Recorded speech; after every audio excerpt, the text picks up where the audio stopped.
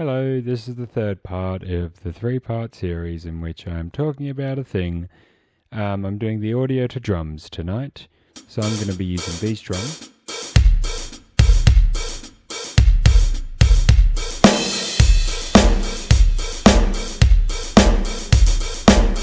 From an unreleased, I'm working on a thing.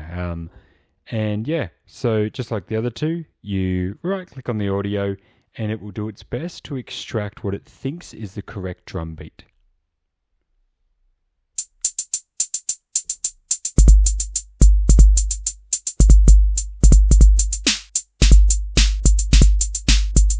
Now, once again, it's not perfect, but the idea is to give you a bass line to work from in which you can sort of get a fairly good rhythmic feel. And from that feel, you can then go through with the quantize settings and just make sure that every hit is on beat and delete any extra hits that have been introduced from artifacts.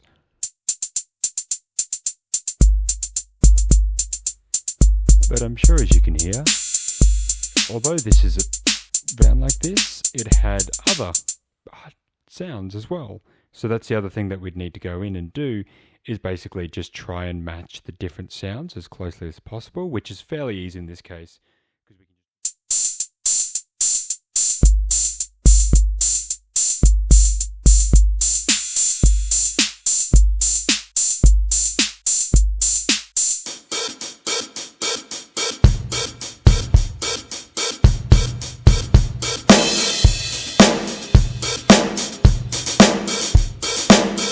Hi, so my mouth has decided to stop salivating, so I'm just a lot further away from the mic now, sorry. But yeah, so I'm actually quite happy with how I've managed to reproduce that so well.